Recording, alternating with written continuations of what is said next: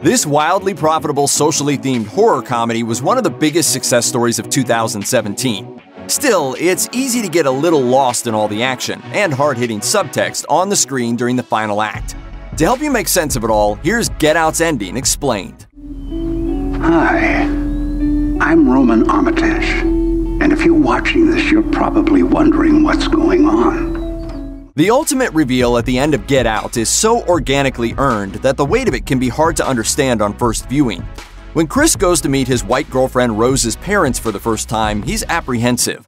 You said I was the first black guy you ever dated. Yeah, so what? Yeah, so it's just uncharted territory for, I don't want to get chased off the lawn with a shotgun.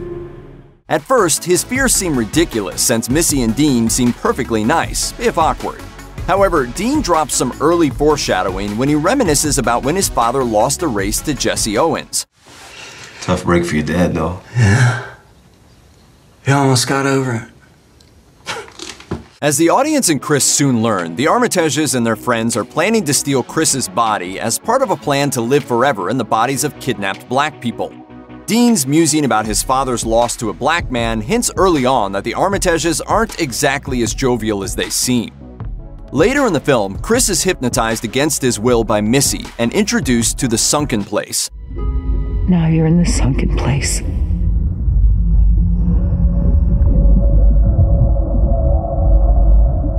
What exactly is the Sunken Place? It's a visual display of what happens when Chris is paralyzed through hypnosis. But according to director Jordan Peele, it also represents the reality of living as a marginalized person. Peele tweeted, "We're all in the sunken place. We're marginalized. No matter how hard we scream, the system silences us." Unfortunately, Chris soon learns that racism is a family business and that his girlfriend Rose is a willing participant in her family's crimes. For years, she's been luring black people back to her family's home to be hypnotized for dark purposes. As Chris wakes up paralyzed in a chair, he finds out just how terrifying the Armitage family really is. A video reveals that the family is part of a cult called the Order of Coagula, originally led by Rose's grandfather. The video goes on to say that the Order of Coagula developed a method of life extension through brain transplants. Young black people were sought out for these operations for their perceived superior physical traits. The black people are lobotomized, preserving only a shadow of the host's consciousness, forever doomed to reside as a paralyzed passenger in its own body. Their brains are replaced with the consciousness of rich, old white people interested in immortality. It's already been established that Chris's response to hypnosis is to panic scratch at a chair's upholstery. This winds up being his saving grace. Chris is able to pull some cotton from the chair he's been confined to and stuff it in his ears so that he isn't affected by the hypnotic sound. After gaining the upper hand on the Armitages in a satisfyingly violent sequence, Chris gets in a car and tries to escape. In the process, he comes to a final confrontation with his former girlfriend Rose. By the end of it, Rose lies wounded on the ground, telling Chris that she still loves him. I'm so sorry. It's me. I love you. I love you.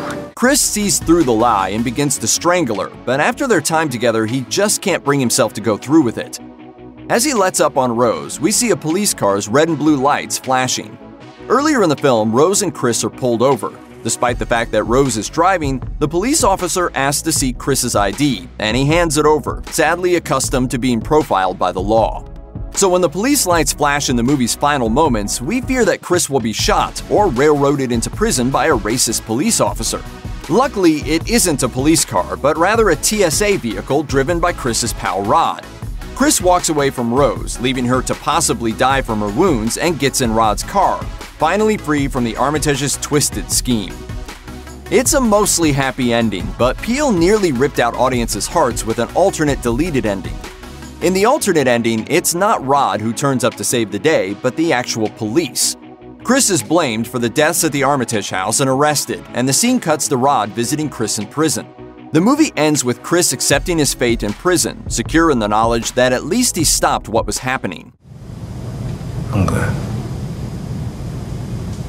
I stopped him, But as Chris hangs up the phone, we can see the dozens of black men that are in prison with him. And we know that Chris didn't really stop anything. He just stopped one particularly fantastical symptom of racism.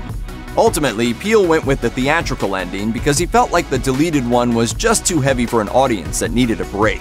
He told Variety that it was very clear that the ending needed to transform into something that gives us a hero, that gives us an escape, gives us a positive feeling when we leave this movie.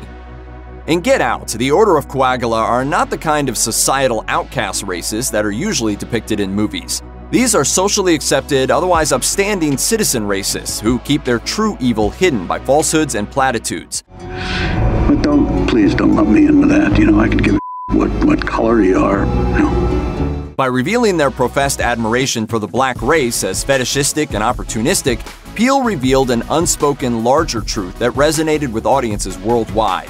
Using the microaggressions that people of color deal with in their everyday lives as the signals for more sinister motives, Peele created a story that succeeds both as an engrossing thriller and as a pointed social commentary. Check out one of our newest videos right here. Plus, even more Looper videos about your favorite stuff are coming soon. Subscribe to our YouTube channel and hit the bell so you don't miss a single one.